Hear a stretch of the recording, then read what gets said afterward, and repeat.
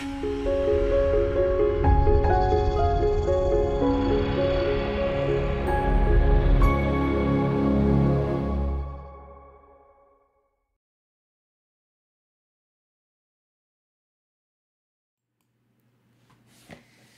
everyone, happy Monday. My name is Bev McCullough of Flamingo Toes, and I'm very excited to be here with you today as we are sewing up row 3 in our Spooky Lane Sew Along. That's the quilt behind me here. We're taking it a row at a time. So the first week we did that cute moon and stars row. And then last week we sewed together our wide turn dash blocks, which are infinitely spookier than regular turn dash blocks, but made exactly the same way. And then this week we are sewing up the bats, which are very, very fun. And even though there's several steps to the process, we only have to do 3 of them. And they're so cute that you don't mind sewing them together because they just look really cute. And you get to see the whole bat sort of come together as you make it. So it's really fun. So here's our bat. It looks very, very cute. Isn't this a fun block? He's kind of spooky. So you're going to do 3 of these. If you want to make your quilt exactly like mine as shown on the cover, then you're going to use the spooky skeleton, the skeleton flamingo. You're going to use the spiderweb print, and you're going to use the black cat print. So it's a gray cat actually, but on a black background. So those are the 3 prints. A couple of those are directional, and I'll tell you directional fabrics, and I'll tell you where to watch out for those as we sew. But I just wanted to thank you guys. Normally our videos are live, but I'm traveling this week, so this video is recorded. And I miss chatting with you all, but I will be back live next week as we sew up the cute shoe fly blocks and our kitty blocks. So those are all really fun. Our video might be a little bit longer because we have several steps, and I'll walk you through those next week. But first, let's talk about bats. And before we do that, we need to talk about giveaways. So it's time to do our giveaways, and every week I have a giveaway, which is just my way of thanking you guys for tuning in and showing how much I appreciate what a good community we have. And they're very easy to enter. All you have to do is leave a comment, and that counts as your entry. And you do need to comment on YouTube. I know that's hard, and sometimes it's easier to figure out on like a computer than a mobile device, but that is where you can leave your comments. And last week we had a fun giveaway. It was for an assortment of really cool things. One of them is this Hush Hush 2 fabric bundle. This is a 10-inch stacker, which is the same as a layer cake. We just don't call them layer cakes at Riley Blake. So Hush Hush 2 is Riley Blake's low volume collection. And you can see, it's a little bit hard to see with that glare, but there are very sweet different low volumes, all light backgrounds with different prints, each one designed by a different Riley Blake designer. This is in stores now. I do actually have some pre-cuts of Hush Hush 2 left in my shop. I think I have 10-inch stackers and maybe a couple fat quarter bundles left. Maybe. And then we're getting ready for Hush Hush 3, which I believe comes out this fall. So we're very excited about that. So along with that, to help you make your quilt, I have 3 5-inch stackers that I've been hoarding of Blue Jean. So this is Christopher Thompson's collection. It came out, I think this is 2 collections ago for him. But it's a beautiful denim-inspired collection. You know Christopher and how well he does his blues. So we've got navies and whites and chambray colors, and several of the prints have this blue jean texture to them, and it's gorgeous. And these will pair really well together. Well, any collection looks great with Hush Hush too, right? But the blue jean will really pair well with it, I think. And in addition to that, I have 2 of my favorite colors of Aurifil spools. This is the 50 weight, so you can use it for piecing. But these are 2024 and 2615. It's like a light cream color and then a gray, like a pale gray. So these are great for piecing all sorts of things. And our winner, this is from last week, our winner is Carol TES 0303. So let me show you that. Carol, you're our winner from last week. So send me an email, bev@flamingotoes.com, and I will get your prize out to you next week when I get back. And then I gathered up a fun assortment of things for this week's prize. I was in a 10-inch stacker mood. Let's switch cameras. So I was in a 10-inch stacker mood, and so I found a 10-inch stacker of maple. You guys, maple is one of my favorite fall collections ever. Look at these colors with the rust and gold and the peaches, and then this like eggplanty purple. I'm not normally a purple girl, but I love the addition of the purple in this fall collection. So the florals in this print are gorgeous. This is maple by Gabriel Neal Design. You can probably still find some of it in stores now, but it's a beautiful collection. So I have a 10-inch stacker of that for you. I also have a Lori Holt 60-inch tape measure. Very, very cute and always perfect for carrying in your bag. I have a Liberty pincushion. I bought up a few of these for you guys for giveaways, and I love them. They're so pretty. Pretty little floral apple pincushion in Liberty fabrics, no less.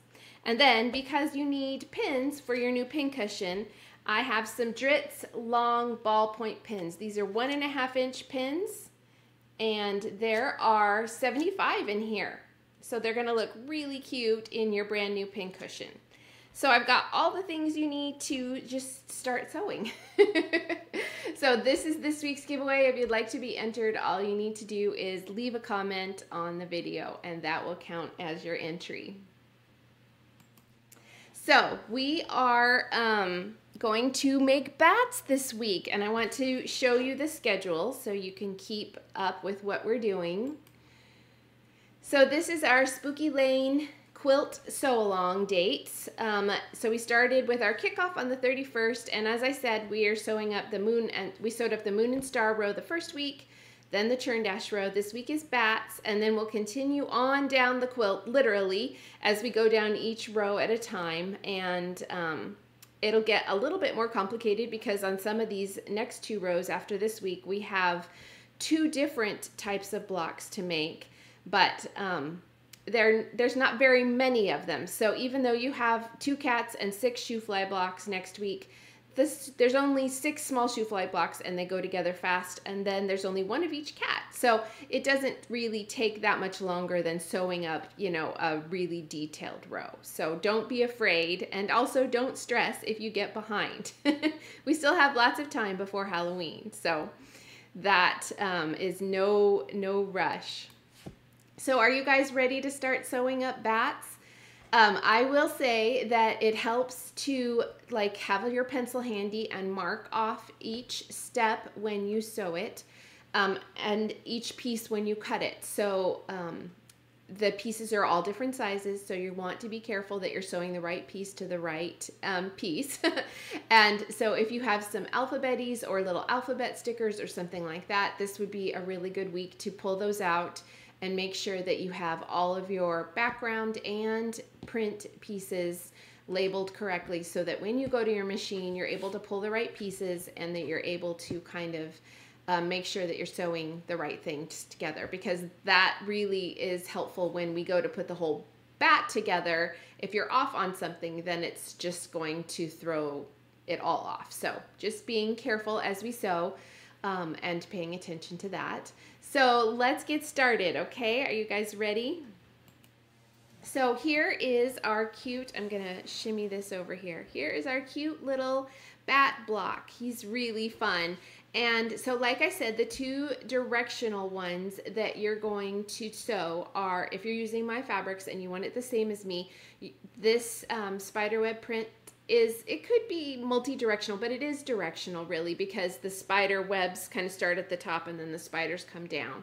And then those gray cats on black fabric. So what you'll need to do when you're cutting out your fabric is you will need to be careful that the A piece, which is this piece right here, you're going to cut this out kind of against the width of the fabric. So if you're cutting like a long strip for all these pieces, you can cut, and maybe you need to not worry about that because you guys are, most of you are probably using fat quarters, but pay attention that when you cut out your A fabrics, it's going to be kind of an up and down rectangle. When you cut out the C fabrics and really all the other squares, it doesn't matter about, but these and these need to be cut out in opposite directions so that you can have the long rectangles going this way with your direction and then this tall rectangle going up and down with your direction. So when it comes to cutting, note that if you are sewing with any kind of directional fabric. And then your background fabrics, so for the print fabric instructions, you're going to cut those out A through D for each bat. So you'll cut out 1A from each print and two pieces for their B fabrics from each print, etc. The background fabric cutting instructions E through K are for all the bats together. So you don't have to multiply that times 3. So I don't want that to confuse you guys. So are you ready to start? We're going to start with this A section here, and I am going to make mine up in this fun spider. There's no spiders. It's a skeleton flamingo, and it's one of my favorite prints in the collection because I think it's darling and so much fun. So what we need to do first is we need to draw our diagonal lines on our E background pieces.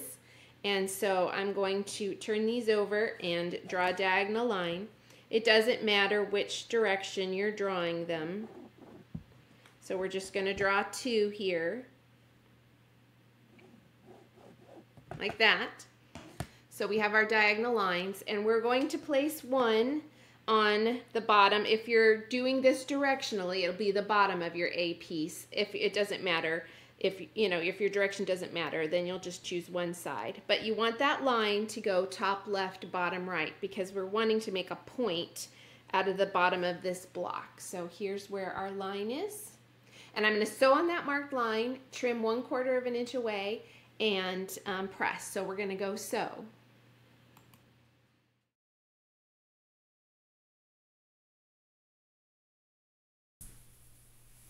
So we'll be doing a little bit of back and forth here today because we have steps to follow. So I'm just sewing on that marked line.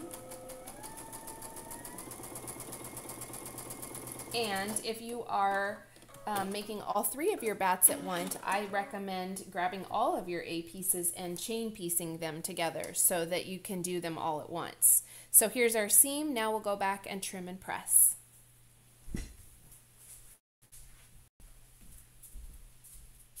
So we're going to trim this off.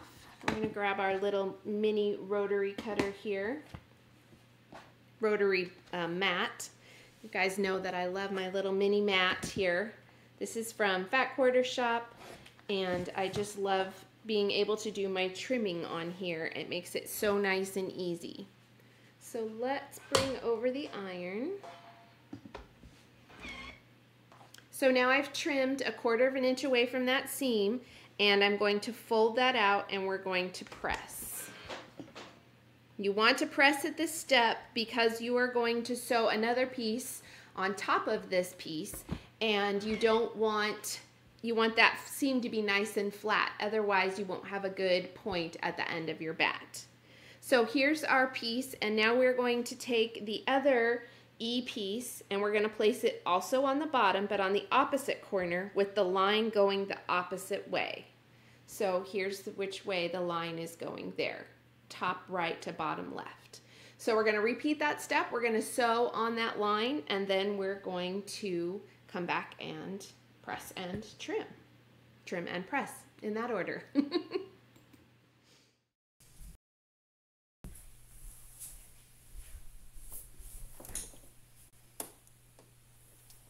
Okay, so I'm just going to go ahead and sew on my marked line. And you can see we're sewing over that section where the other piece was so that they overlap a little bit, 1/4 of an inch to be exact. So now we're going to press, and this forms the bottom of our bat.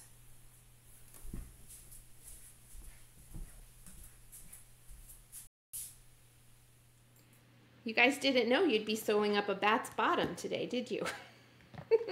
Well, maybe you did. That's okay. He's a cute bat. Okay, so now we've trimmed, and we're gonna open that out and press that, and that forms the bottom section of the bat. So how cute is that? Very, very cute. And you can see our seams overlap here 1/4 of an inch, and that will allow us, when we sew the bottom sashing in place, that will give us a nice point on our bat. So we're going to switch over, and now we're going to do the F and B pieces. These are the pointy ears of your bat. This is pointy ears. So you're basically going to make a flying geese block. So you're going to draw your diagonal lines. Again, if you are using directional fabric, you'll want to double check how these lay in place before doing this, because you probably want your fabrics to be up. But the other thing about this is that your fabrics, these are pretty small squares, so if you're working with the spiderweb print and it's sideways on this tiny ear, it's really not going to show. It's more going to show later when we do the bottoms of the bats. So if you want to have your fabrics be directional, you can always lay them in place, do your double check and fold them back the way that they're going to go, and then you can see, okay, yes, this is directionally correct, or if you need to move it, you can do that. And I recommend doing your check before drawing your lines. So you would place your fabric down, check and see it's the way you want, then draw your line, and then go sew. So we're going to do the same steps we just did, sew on that line, trim, and press.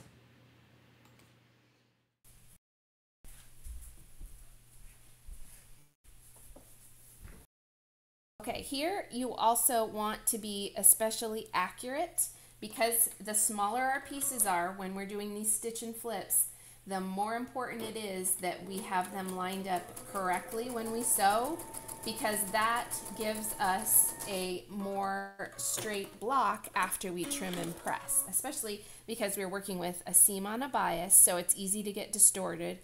And if your piece isn't laying on here flat correctly, then when you go to press it back, it can be not square. So that can give you some troubles. And if you have, flying geese papers that you want to use for these steps, feel free to do that as well.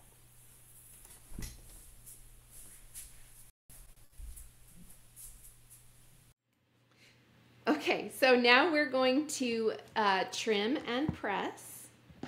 So we're going to trim that off, just like we did the other one. And we're pressing this open now. And again, you want to press because we're going to overlap those seams. So you want that to be nice and flat, or else it won't be a really great flying geese block. So now we're going to place the other B piece on so that the line goes the other way. Now it's going top, right, bottom, left, and we're going to sew.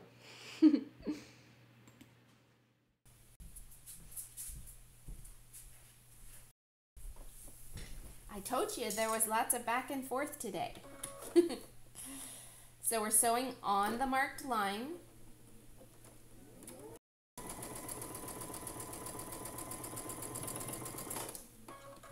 And again, this is where you can chain piece if you are making multiple bats at a time. We're just doing one at a time, but here you could sew all the left ears on, then sew all the right ears on, and that kind of thing. And that will speed up the process because you'll be making 3 at once, essentially. So now we're going to go trim and press.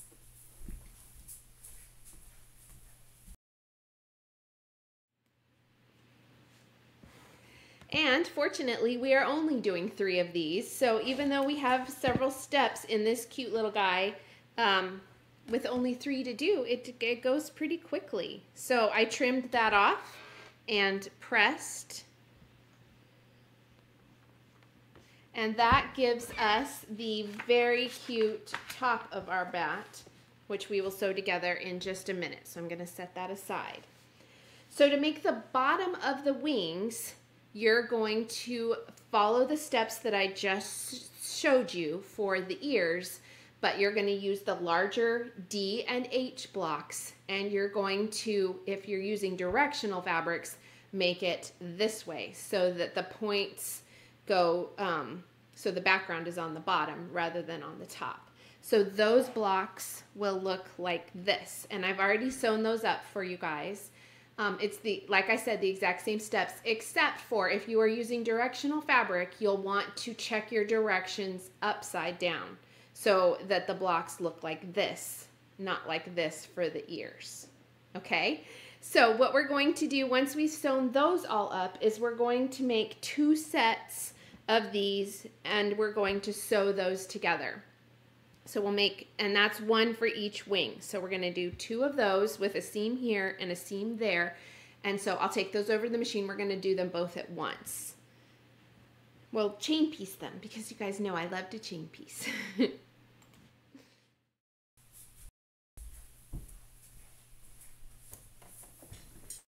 It's a beautiful day in Tennessee. I hope it's very nice for you guys as well. I think we're going to get hot next week. I'm grabbing for some pins here. I just want to make sure that my flying geese are lined up at the bottom. So I'm doing just a quick little check here, and I am going to pin at the bottom so that they don't shift around a lot. I am off a tiny bit. I will show you guys this. One flying geese is slightly different than the other, but I'm not going to worry too much about that. It's just a very small amount, and we'll fix it in the seam allowance. So I usually don't fuss about that kind of thing too much. I'm using the slightly larger one as my seam guide, and I'm just going for it. Because once it's all sewn together, and I'm making sure that seam doesn't get funky when it's sewn over. I'm going to repeat that step, fold these together, right sides together, check and make sure that my little flying geese are lining up the way I'd like them to. These are more appropriately sized. And I didn't cut my thread, I'm just going to keep sewing. So you'll make 2 of these for each bat, so a total of 6 of these. 3 different fabrics because we need 2 for each bat. So now I'm going to clip these apart, and I'm going to open them up to show you how they work. So that is the bottom of our little bat wing here and here. So now we'll go to press those, and then we'll start assembling our bat wings.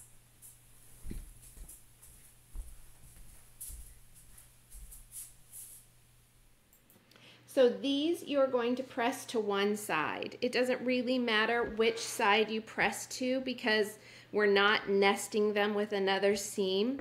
If these feel bulky to you, especially down here where we've got the flying geese overlapping, feel free to press them open. That isn't going to be a problem. It's your prerogative for sure. And we will... you can just do whatever you prefer, but the pattern shows it with the seam pressed to the side. I did that rather awkwardly. So now we are going to, we have one more step to do before we start assembly. And this is the top of the wing. So this is the C piece, and we're going to do little snowballed corners for each of the top corners of this piece. So we're putting our G background pieces on here. And again, this is where you want to make sure that your pieces are the correct size and you've labeled them by your alphabet, because these are kind of close in size to the E pieces, but you want to use the right piece on the right piece. The right background piece on the right print piece. So what we're going to do is we're going to sew. Our lines will be going from bottom left to top right and top left to bottom right. So we'll go here and here to snowball those corners. And I'm not drawing the lines on these. If you don't have a laser on your machine or some kind of guide, you can also use that great seam guide tape. It's like a washi tape. You put it on the bottom of your, like from your machine, feed dogs out, and you make sure it's straight. but there's a line in the center and then 1/4 inch lines on either side. And that really works well if you don't want to draw your lines all the time, if you find yourself doing a lot of stitch and flip blocks. So we're going to take these over the machine, sew those seams, and then we will trim and be ready to assemble.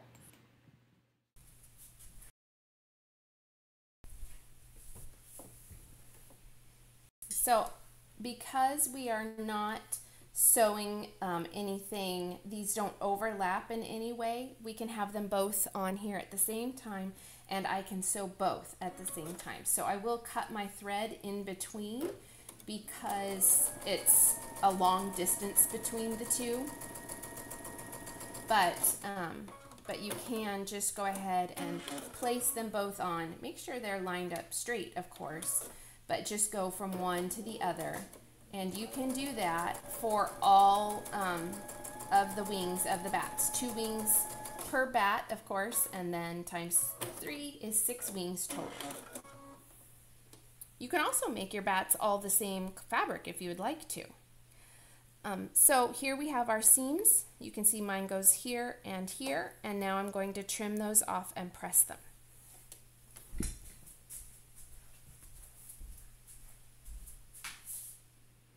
I know it seems like a lot of back and forth steps, but I promise you, sewing like these little snowball corners and making the flying geese, they're what adds the details to the bat. So it makes it really a lot cuter block if you have a few of these steps. My rotary cutter's coming a little loose. We're gonna tighten that baby back up. It's telling me it's time to change the blade. It's just loosening itself because it's like, Beth, come on. We'll do that after. Okay, so now we're gonna open up that little snowballed corner.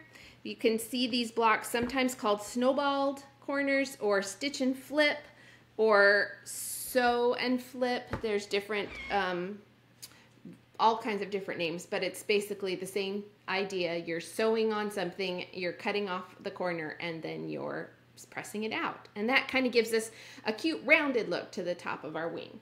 So what we're going to do now is we're going to assemble our bat wing.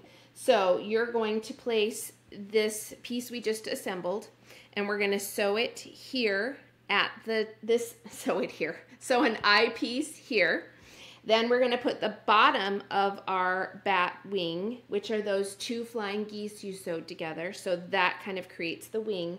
And then you're going to sew a J piece at the bottom.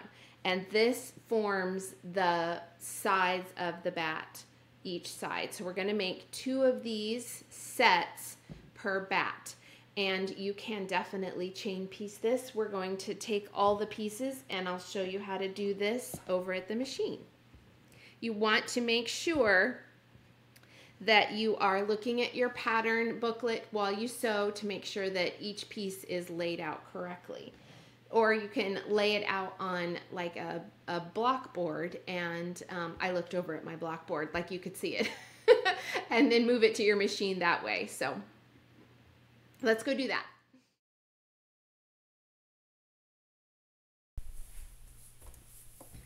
Okay, so I'm going to lay out my little bat wing, one of them here, just so I'm looking at it. I like to do this on my machine table here. And I'm going to lay the other one out over here. So you want to make sure that the snowball corners are at the top of your wings and that the flying geese blocks are background fabric on the bottom. You want to basically be making an M there rather than a W. Okay, so now I've got both my blocks laid out. I am going to take the top background piece and put it on top of our print piece, and we're going to sew that. And then without cutting our thread here at the bottom of this piece, we're going to do the same thing over here, and we're just going to build these blocks at the same time. So we're going to sew this together now. And you do not have to assemble your wings this way. If you want to sew them one at a time, that's definitely fine. I certainly don't want it to confuse you, but if you want to speed up your sewing process, something like this can speed it up for you a little bit and make your assembly a little bit faster if you're doing things like together, you know, more than one at a time. So now we're going to open these up. Do it this way, and we're going to place our I'm going to actually flip this over because it's a little bit easier to sew this big piece that's not pieced onto this piece that is multiple pieced. So we're going to sew this together like this, and these are the top of our wing on top of our flying geese.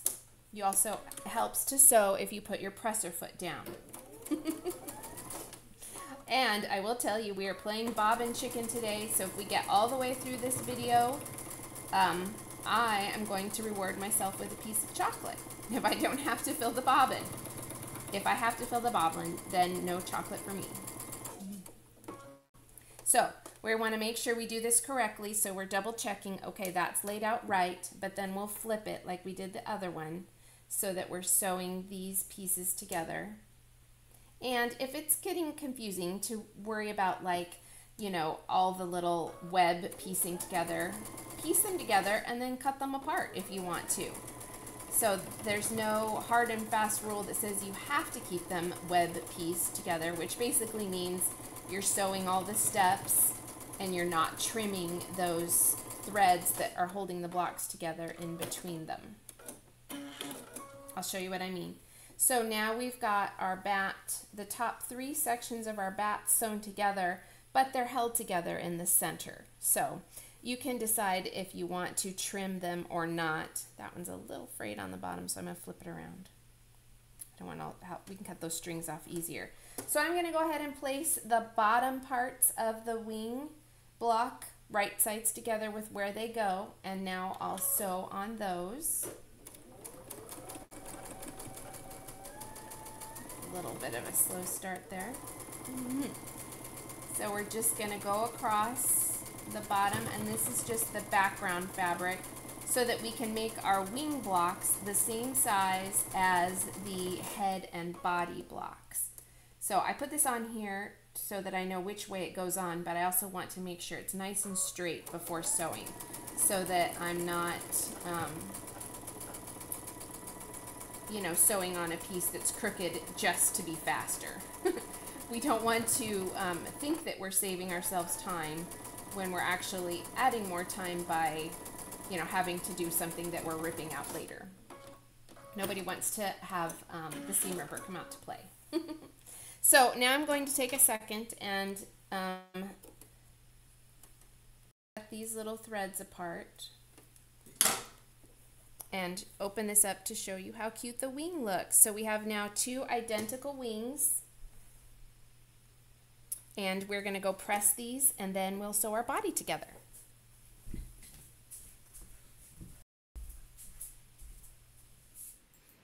Okay, are you guys ready to press? We don't need our trimming anymore, which is lovely.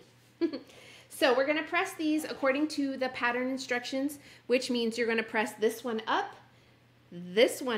and this one down. So you'll note those little arrows in the pattern next to the block. Those are your pressing instructions. So you'll follow those to give yourself a nice flat block. So when I have multiple seams like this, I like to press on the wrong side and then flip it over and press on the right side. And I usually do a little spray of my flatter starch and then make sure my block is nice and flat. So that is one of our wings, but we were efficient and we made 2 at the same time. So I'm going to press the other one as well.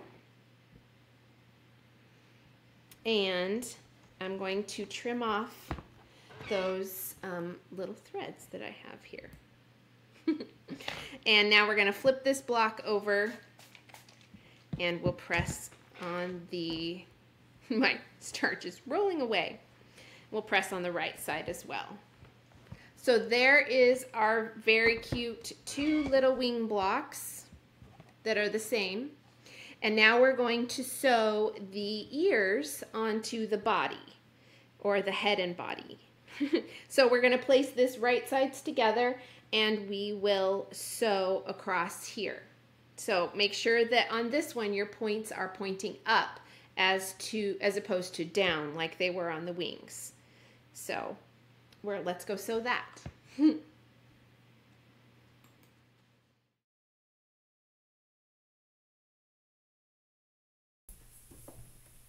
Okay, so we're going to just sew right across here. The nice thing about being able to see this, you can sew either on this side or this side. Sometimes it goes through your machine a little smoother, like I said earlier, but if you sew on this side, you can see where that half square triangle, where that flying geese point is, so you can make sure that you're not sewing above or below it, you're sewing right to it. And that way you can make sure that you have a nice point on the top of your flying geese. Well, in this case, it's the bottom of your flying geese.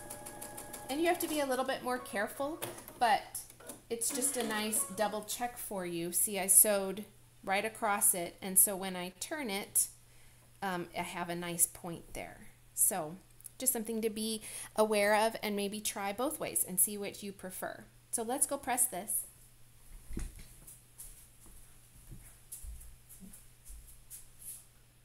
And we don't have any trimming at this part, so that's nice and fast. So I'm just going to press this. And this is the center portion of our bat. So now we're going to take these wing blocks, and you can see because we added sashing, like a little bit of background fabric at the top and bottom of the wing, you can see that they line up and are the correct size to line up with the body.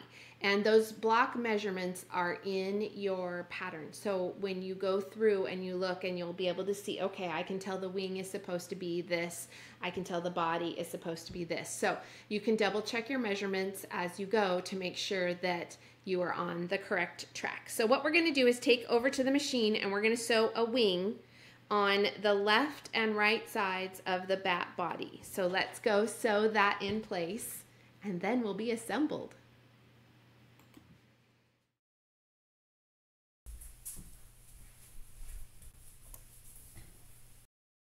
Okay, I'm going to put one wing right there, and I'm going to line up this wing. The only place you have to watch for a seam meeting up is at the bottom of the ears before the body, and it'll be matching up with this section that's the top sashing.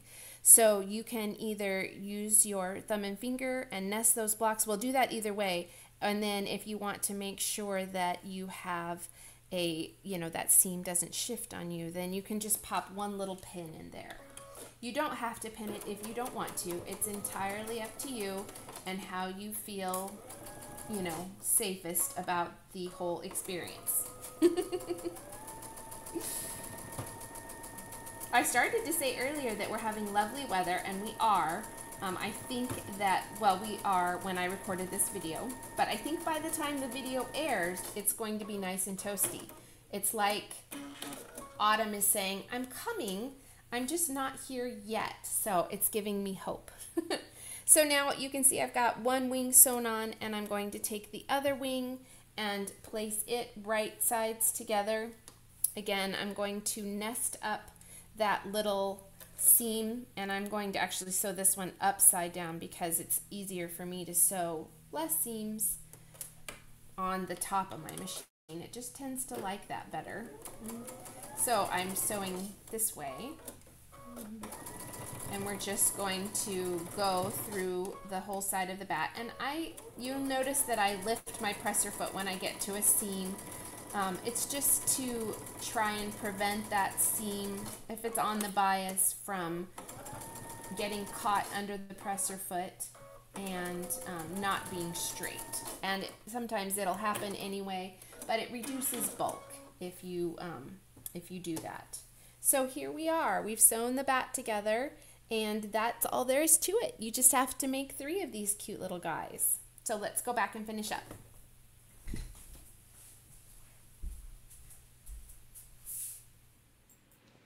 Okay, so all we have to do to finish is press, and we're going to press the wings in towards the body of the bat.